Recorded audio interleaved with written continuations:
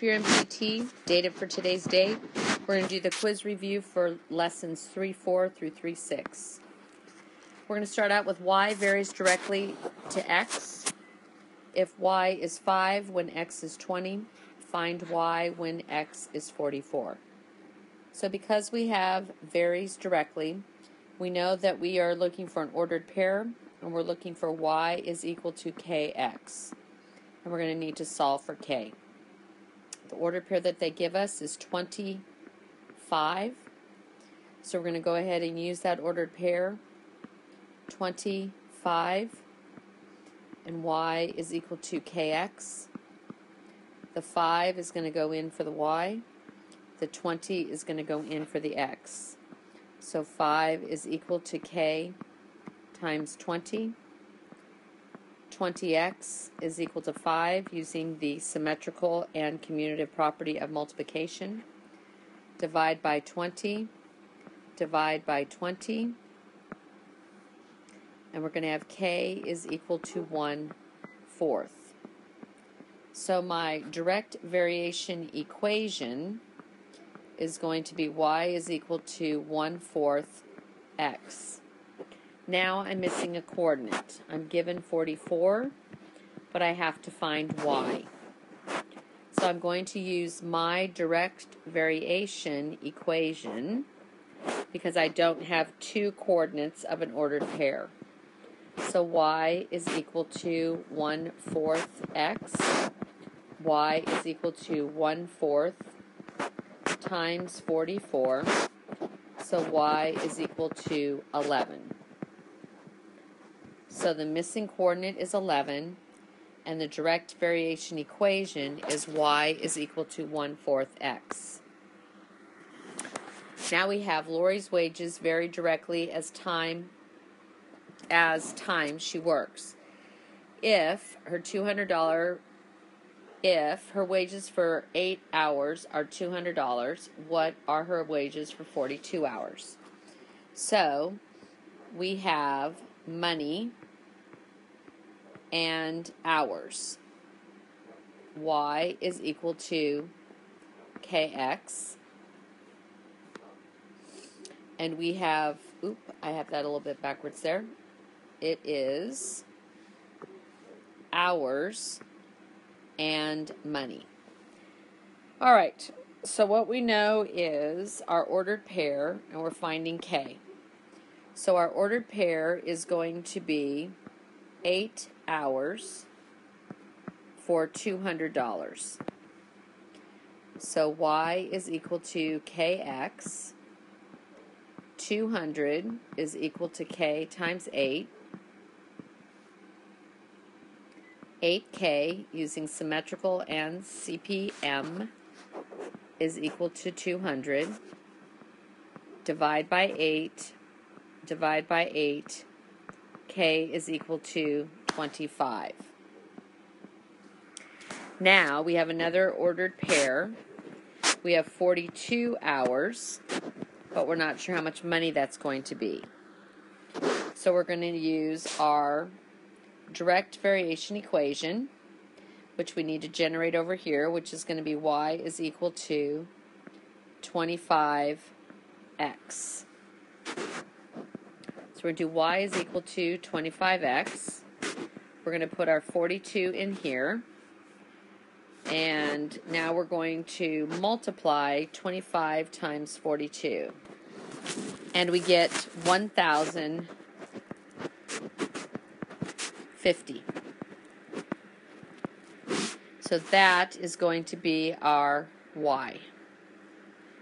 So we have our y, 1,050, and we have our direct variation equation of y is equal to 25x. Now we need to determine whether this sequence is an arithmetic sequence. So the first thing we're going to look at is our common difference. So from 7 to 2 is -5. From 2 to -3 is -5. -3 to -8 is -5. So our common difference is -5. And just for practice, our first term, or a sub 1, is 7. But because we have a common difference of -5, then yes, it is an arithmetic sequence. Find the next three terms. So the easiest way to do that, since they're going to be the next three consecutive terms, we're going to just find our common difference. So this is going to be -4, -4, -4, -4. So obviously our common difference is -4. So our next three terms are going to be -14, -18, and -22. Now we're going to use our formula to find our equation for the nth term, and then we're going to find the 12th term. So to start out, we have our formula. an is equal to a sub 1 plus n minus 1 times d. So we're going to have an is equal to -2 is our first term, plus n minus 1, and our common difference is 4. A sub n is equal to -2 plus, we're going to flip this around so that we can get ready for distributive, and we're going to distribute. an is equal to -2 plus 4n plus -4. We're going to combine our like terms. So an is equal to 4n minus 6. So that is our equation for the nth term.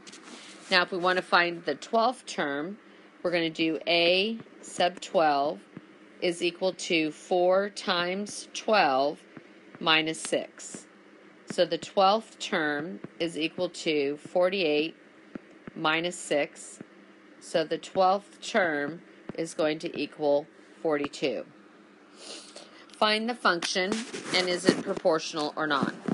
So to find the function, we're going to take two ordered pairs, 0, 4, 1, 8, and we're going to find y is equal to mx plus b, m equals b equals. For the m, we're going to do m is equal to y2 minus y1 over x2 minus x1. So we're going to do m is equal to 8 minus 4 over 1 minus 0. Add a line, change the sign. Add a line, change the sign. So we're going to have 4 over 1 is our slope. We also notice that we see our y-intercept 0, 4. So our function is going to be f of x is equal to 4x plus 4. Remember that our equation of the line was y is equal to 4x plus 4. So to make it a function, we just replace the y with the f of x. This is not proportional because it does not go through the origin. It goes through 0, 4. Alright, we're going to take our two ordered pairs, 1, 3, 2, 6. Y is equal to mx plus b. M equals b equals.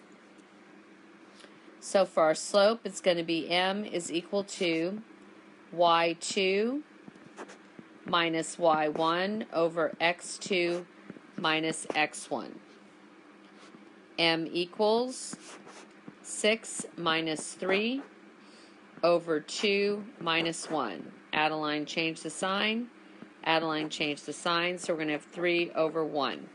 So our slope is 3 over 1. Notice that this line goes through the origin, so our y-intercept is 0. And b is 0. So this would be y is equal to 3x plus 0, or simply y is equal to 3x. If we're going to make this a function, it's going to be f of x is equal to 3x. This is proportional because it goes through the origin. Okay, we're going to go ahead and take our two ordered pairs, 1, 8, and 2, 14. Y is equal to mx plus b. M equals, b equals. M is equal to y2 minus y1 over x2 minus x1. M equals 14 minus 8 over 2 minus 1. So M equals 6 over 1. So our slope is 6. Our y-intercept is 2. So it would be y is equal to 6x plus 2. So our function is going to be f of x is equal to 6x plus 2. This one is not proportional because it does not go through the origin. And there's our quiz review.